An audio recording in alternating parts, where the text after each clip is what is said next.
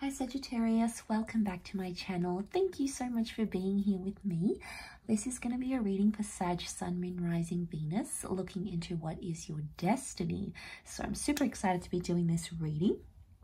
We'll see what's coming up, what's written in the stars here for you, anything we can learn about your future and what you can expect ahead. Now, if anyone out there was after a private reading, I am currently accepting those. So feel free to email me and I will send over any information that you need before booking.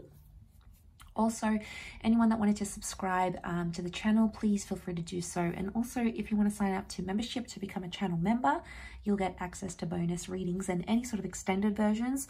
You'll automatically get access to all of those. So let's have a look and see what's coming up for Sag. I'll be using a couple of decks. Let's jump into this and see, Sagittarius, what's destined for you. Oh, I'm getting too excited here. Let's move this a little bit. Sag,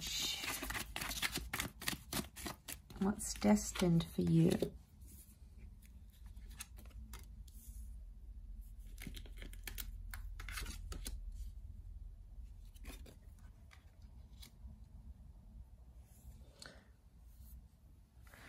Okay, Virgo, Taurus, Aries, won't be surprised if one of these signs are in your destiny for love or for business or a very dear friend. You've got marriage in the cards here with the Hierophant, so it's very likely some of you have marriage in your cards. It's in your destiny, or potential remarriage as well.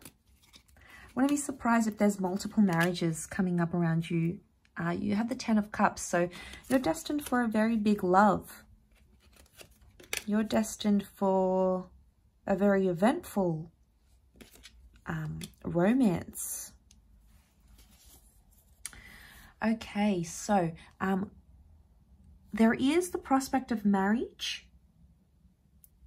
10 of Chalices, and you're going to be very happy. So if you're sitting there out there wondering, am I going to get married? Am I going to get settled? It's very likely that that's going to be for you, and it's going to be someone you're absolutely in love with, Sag. There's no doubt about it. You're going to have a crazy, wonderful connection with this person. I'm so excited here for you. It could be multiple marriages as well. Either way, I see you very happy when it comes to love. I do. I feel like it's in your destiny to clear out some baggage you've been holding on to. So healing over things like heartbreak or third-party situations. So if some of you are sitting out there depressed, going through a breakup, having a really tough time, not being in a good place, know that there's light at the end of the tunnel, and destiny and spirit are sending you a beautiful love, a beautiful kind of energy, whether it is someone from the past or someone new in the future that's going to really love and appreciate you and really put you on a pedestal here. Okay, it could be into older age. I do want to say you're going to have some profound success into older age. We've got the Hermit here, and he looks over the 10 of Swords. So I'm seeing for a lot of you, now it doesn't have to necessarily be in age. It could be with life experience as time goes by. This is a timeless reading. But eventually I'm seeing that you will have success or a massive change in your life later in life. So it's not something in the immediate future. It's something that you'll have to look forward to, but it's going to be a sweeping change. So it's like some of you are going to get up one day later in life and be like, I want to move countries, and you'll do it. The Fool card tells me it's your destiny to travel and to see the world, live in a different location, and try new things. You've got a lot of adventure coming your way. But like I said, it could be later in life than you initially had planned. Travel could bring romance, but I also feel like you're destined to sort of move around. So I don't know if you're going to get into you're destined to come into an industry that sort of keeps you on the move. It could be like tourism, it could be hospitality, it could be an online business you might start. It's something that's going to allow for a comfortable lifestyle. Some of you want to say there's an early retirement or an early semi-retirement coming in, because success is going to give you that sort of setup here. So, I mean, that's wonderful in itself. I see you being very well off with money. At least comfortable, maybe not a millionaire or a billionaire, but very comfortable with money, which is fantastic.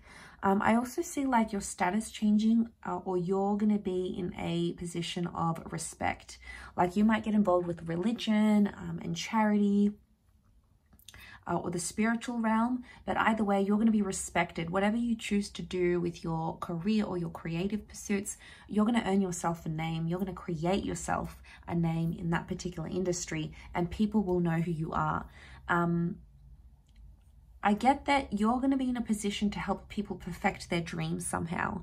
So this could be like you're an inspirational speaker. It could be that you become a trainer. It could be that you write a book on how to become a certain way. It's almost like written in the stars here that you're supposed to be in a position where you help other people glow up or elevate themselves, and help them level up in a way. Maybe it's like personal training, maybe it's inspirational speaking, maybe it's like becoming a guru of some kind, maybe it's becoming a personal assistant. It can come in many roles, but the underlying theme of that position is that you're going to get respect for lifting people up, inspiring them, and getting them to their goals somehow. And you're going to make an example of yourself out of that. It could come later in life, but either way, it's definitely here. I do see family and children with that 10 of Cups here as well, or marriage and remarriage here for you.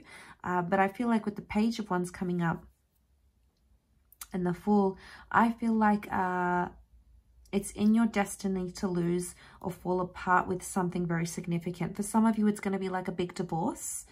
For others, you're going to lose like a best friend or a way of life that you were so familiar with. So life could throw you a few surprises, and doesn't it always here, Sag? But I feel like it's in your destiny to receive, I mean, it's like a lesson. It's a lesson that's somehow tied into this ending. So it could come later. It could come in the distant future rather than in the immediate future, or rather than the present. So it could still be a way off for that to happen, but it's going to change your life for the better. And this massive transformation is going to come at a very crucial time in your life. And I feel like it's destined to happen at the right time. We have to trust. We have to trust and have faith that it's going to come in at the right time when it needs to.